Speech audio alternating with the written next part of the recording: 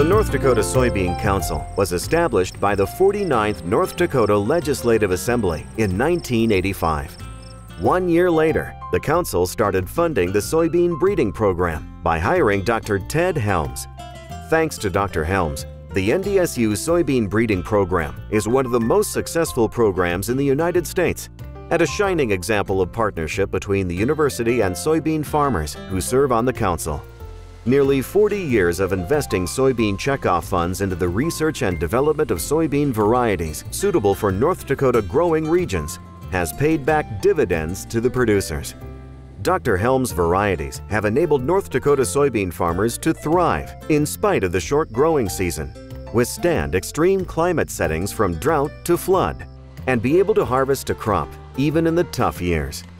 Due to a growing global demand, North Dakota soybean acres continue to expand across the state while offering profitable options for farmers in their planting rotations. We had farmers that were futuristic. They could see the importance of the breeding program and the NDSU research in soybean. Although the acres were rather limited in those days, they could visualize the growth of soybeans in the state, and they could see the need for this program, and they were willing to make the effort to get the checkoff program started and then provide support and leadership all these years. We've expanded to all parts of North Dakota, all the way from northwestern North Dakota to even an area in southwestern North Dakota that I never dreamt we'd have soybeans growing in, and now they've become an important crop in those areas. And Ted Helms' breeding program is responsible for that. For Dr. Helms, it was the reward of helping farmers succeed that drove his work. Dr. Helms released his first soybean variety, Council, in 1995, followed shortly by Trail, both of which addressed yield concerns. The most recent varieties released under Dr. Helms' direction have allowed soybean production in western North Dakota to expand. The dedication of Dr. Ted Helms, his team over the years, and the vision of the council board members to continue investing in the research resulted in the development of 40 different varieties of soybeans. One of my most important goals was always to serve the farmers and to give them more value, help them with their family farm operations. So that was a very wonderful feeling for me to see that I could actually help farmers with their bottom line, with their profitability. Jim was another one, an early one that fit the most northern counties of North Dakota. Those farmers needed an early maturing soybean as an alternative to their small grains because they needed a way to make a profit, and some people said Jim even saved some of the farms up there. So that was really rewarding for me to develop Jim and have it be so widely grown. His standards are just very high.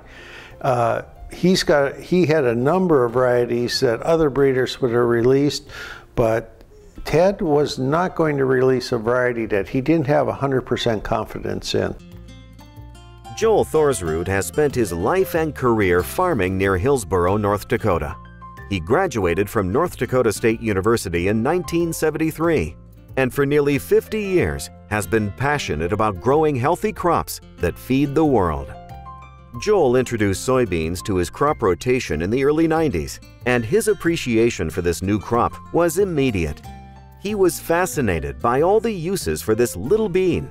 As a result, Joel became active with the North Dakota Soybean Council and the United Soybean Board. Their wisdom and good fortune that they hired a very good plant breeder. They didn't have a lot of resources to put into it, but he did a lot of very good work with a limited budget and gave us a jump start on these varieties that we needed. Probably saved a lot of farmers from going broke at that time. Seeing the impact soybeans have had on his life and recognizing the impact of NDSU research that allowed him to be successful in his farming career, Joel decided he wanted to make a legacy gift to North Dakota State University. After meeting with NDSU agriculture leadership, he learned that the most impactful gift he could make was to endow a professorship. The greatest institutions have the best minds, and endowed professorships allow universities to recruit and retain the highest quality faculty. Recognizing the incredible impact of Ted Helms on North Dakota's soybean industry and NDSU's phenomenal soybean breeding program, Joel decided to create a planned gift for the Ted Helms Endowed Professorship. It will support a faculty member in the NDSU Department of Plant Sciences in soybean breeding, providing funds that will expand research capacity and teaching methodologies to create superior soybean breeds that will benefit North Dakota farmers, as well as enrich the academic experience for hundreds of students in the future. Everything I am and everything I have is a gift from God, but a lot of it's come through agriculture also. My association with NDSU and agriculture is very strong, so I thought, well, certainly a portion of my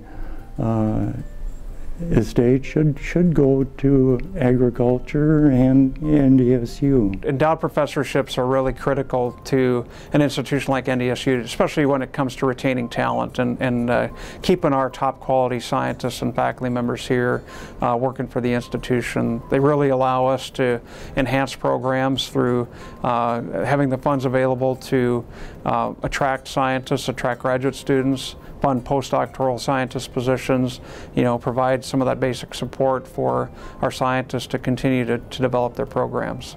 For decades, the strong partnership between NDSU and North Dakota soybean farmers has created an impactful soybean research program that will ensure continued success for decades to come.